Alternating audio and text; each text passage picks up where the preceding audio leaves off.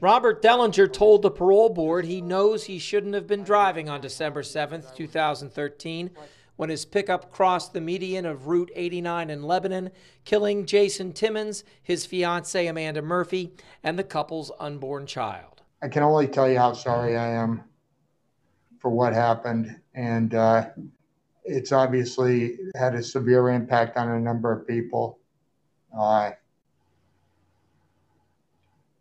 Clearly. And I feel so remorseful you can't even imagine. Dellinger pleaded guilty to 2 counts of negligent homicide and 1 count of assault and was sentenced to a minimum of 9 years in prison. Dellinger says he wasn't driving any place special on the day of the crash and had been taking a mix of prescription drugs. I had left my home because I was frustrated with how I was feeling. I was frustrated with my family who was trying to help me. I was just in a bad state. I shouldn't have been driving it. Earlier this year, a judge took a year off his minimum sentence, and Dellinger has also earned some reduced time by his conduct behind bars.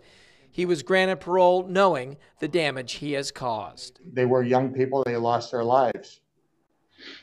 As well as their unborn child. Yeah, absolutely, yes.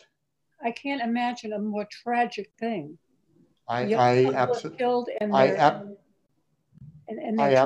agree with you. One condition of Dellinger's parole is that he must get a mental health evaluation once he is released from prison. Reporting live, I'm Andy Hirschberger, WMUR News 9.